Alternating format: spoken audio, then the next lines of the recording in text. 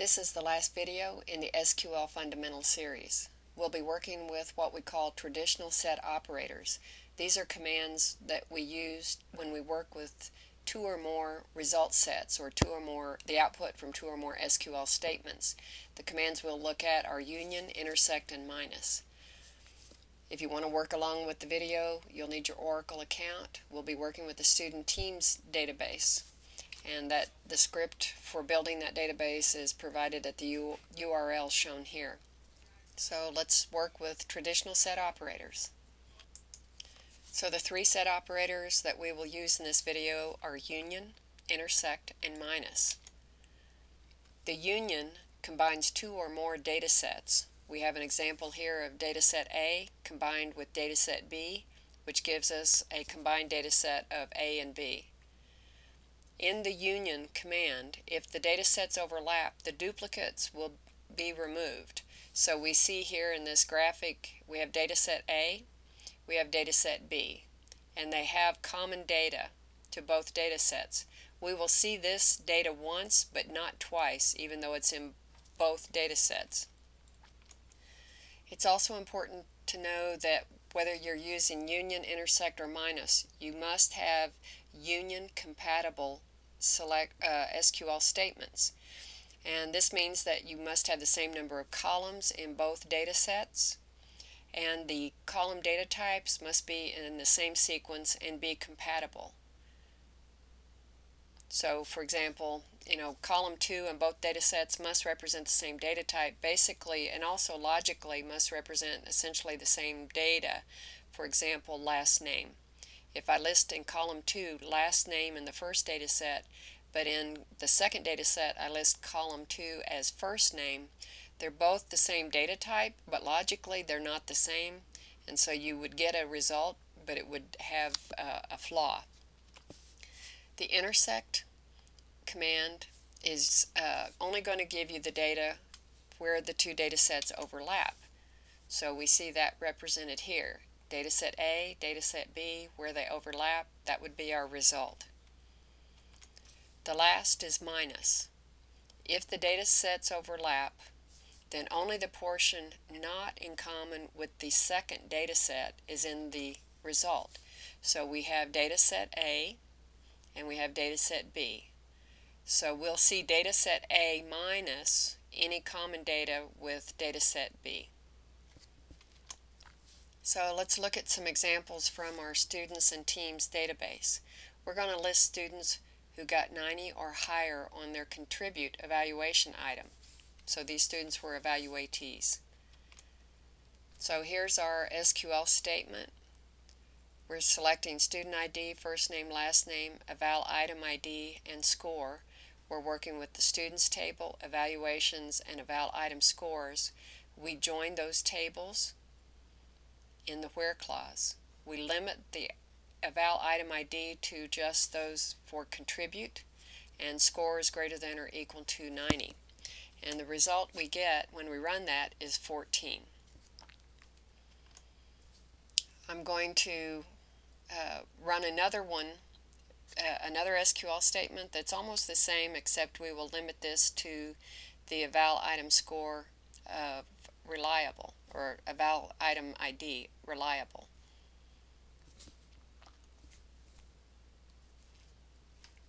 So when we run this, we get an output of 11 rows. So what we've seen here in this slide and the previous slide are the two separate SQL statements. Now I'm going to take those two statements and I'm going to union them. The key difference here is I will remove the semicolon at the end of the first SQL statement. I can't have that there. And I will not have any spacing or blank rows between the two statements. So when I run this, I'm going to actually get an output of 24. So I'm going to switch over to SQL Developer, and we'll run these live in SQL Developer and talk about what the results are and why we got them. So I've already pasted in the SQL statements, and I'll run the one that gives us the first part of the union statement, the one that gives us eval item ID contribute and score greater than or equal to 90. and I get a result row count of 14. If I scroll down and do the one just for reliable and run that, then I get 11. If I scroll down and I do the union of those two commands, and we see the union command there, right here, and run that, I'm getting 24. So I started out with 14 and 11, which would be 25. So one row of data is disappearing on us, if you will. I'm going to go back up and run just the contribute portion of this. And if we scroll down, what we see here is that Tariq Hashimi has received a score of 98 twice. So two different people evaluated him and gave him a score of 98 for his contribution to the team.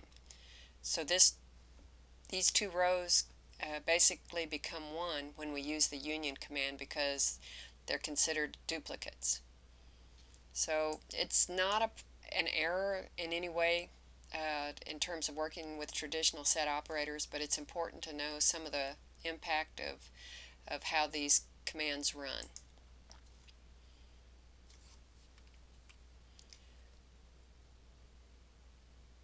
Now I'm going to do or look at a variation on this command, because right now, or what we just saw was we had an output of 24. I'm going to eliminate the eval item ID and the score column from the output, and we'll see that when we do that, we'll actually drop down to 11. So let me switch back over to SQL Plus.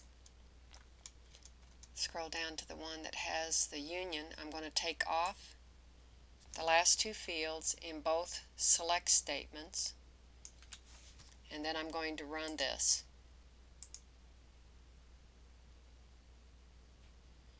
And I have 11.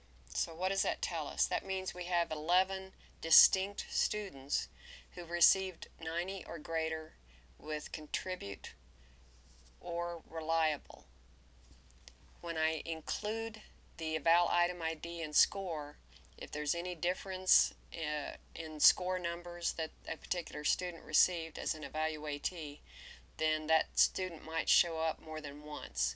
So the output that we have here actually shows us just the students, not the evaluation item and not the scores, but we have 11 distinct students who have received 90 or above for contribute or for reliable.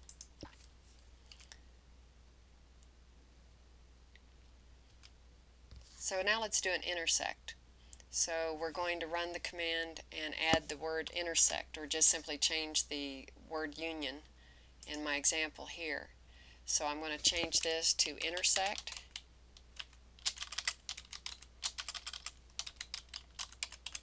and then I will run this. And I have an output of 8. So we have 8 students that received both a 90 or greater for contribute and a 90 or greater for reliable. Now when I switch to minus, I'll change the union or the set operator to minus. We will find out how many people got contribute 90 or greater that did not get 90 or greater for reliable. So I'm going to switch back over to SQL and change the intersect to minus and run that query.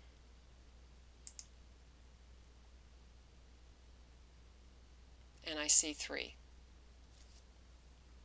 One of the things to keep in mind when you're using minus is that the order in which you list the SQL statements makes a difference. The first statement is the one from which you will subtract data that comes up in the second statement. So if I flip these, I would get different output, most likely. In this last video of the SQL Fundamental Series, we've looked at the set operators. We looked at union, intersect, and minus, and we looked at what the union compatibility rule is.